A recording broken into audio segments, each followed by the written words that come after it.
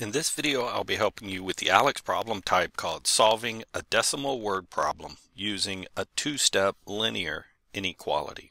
From the word problem, we're told that for his phone service, Trey pays a monthly fee of $11 and he pays an additional 7 cents per minute that he uses his phone, and that the least he has been charged a month is $86.53. What are the possible number of minutes he has used his phone for in a month? Use M for the number of minutes, and we're going to solve the inequality for M. So looking at the first part, we see that Trey has a monthly fee of $11. So each month he's going to start with that $11. Then we're going to add 7 cents for each minute that he uses.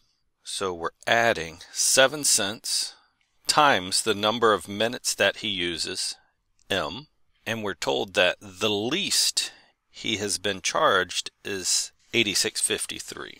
That means that his bill has always been greater than or equal to $86.53. So on the left-hand side, we have the way his bill is calculated, always being greater than or equal to $86.53, because it's always been at least to that.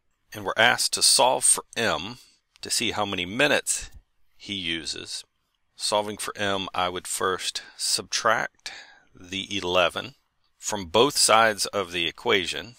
Since I'm trying to get the M by itself, this would cancel that 11 on the left-hand side and leave me a 0.07 M is greater than or equal to. I keep the sign the same because I'm only adding and subtracting both sides. But the right-hand side is now 75.53.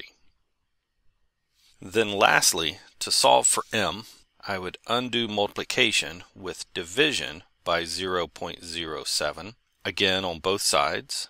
Since I'm dividing by a positive number, I again keep the sign the same. We have isolated M on the left-hand side. Doing the division on the right-hand side, we have 1,079 minutes. So each month Trey uses at least 1,079 minutes.